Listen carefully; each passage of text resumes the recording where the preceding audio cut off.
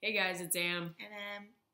And tonight we have a red blend from the Columbia Valley in Washington State. So the label says CMS, which stands for Cab Sav, Merlot, and Syrah, which are all the parts of the blend. And it's done by Hedges Family Estate, bottled at the estate, which I've heard is the better wines are done at the estate. I'm not sure how that works. Anyways. Probably a good idea. Keep it all in house. Yeah. You don't want to outsource your bottling. I'm Sure. I think it's more about where the grapes are grown. Yeah. Grown, bottled. I have no idea. I like it best when a business is under one roof. Anyways. Smell.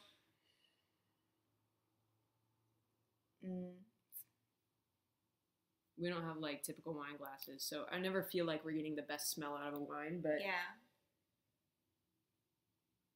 I think it's red fruit, spicy smelling. It's nothing really stands out. I'd say spicy more than anything. You don't smell oak. No, I don't no vanilla, no smell toast, just spice. What do you? No, nothing. Nothing. Smells like not grape juice. Tastes fine. It's like a very smooth, easy drinking wine, but nothing really stands out about it. It's not sweet. It's not gross smelling. I wouldn't say it has a lot of body. It's just it is easy. No back end. So I don't know if we mentioned, drinking. but we bought this at Star Provisions in Atlanta, and we paid $11 for it, which is like if you go to a grocery store on the lower end, but for us, since we usually buy our wine at Trader Joe's, it's higher end. We splurged on this bottle by spending $11. And so I think I would have a higher expectation for a wine of $11 than this. Not that there's anything wrong with this. If we bought it at Trader Joe's, I think. Yeah.